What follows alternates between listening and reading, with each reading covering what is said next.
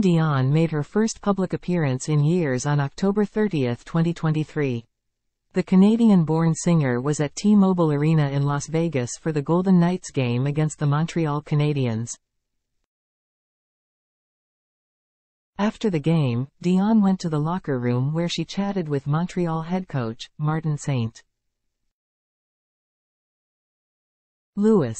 She also posed for photos with some team personnel, including the Vice President of Communications for the Canadiens, Chantal Machabee. According to TMZ, this is the first time that Dion has been photographed in public in more than 3 years. Here's what you need to know.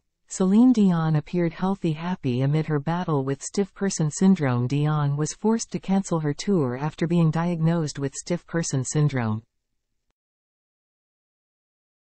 I've been dealing with problems with my health for a long time, and it's been really difficult for me to face these challenges and to talk about everything that I've been going through. It hurts me to tell you that I won't be ready to restart my tour in Europe in February, Dion captioned a candid video.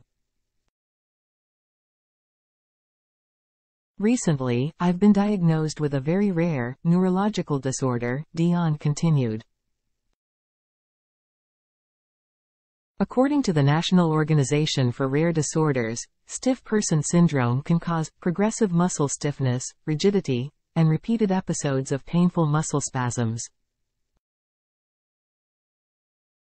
Read next. Bachelor contestant Haley Merckx diagnosed with leukemia.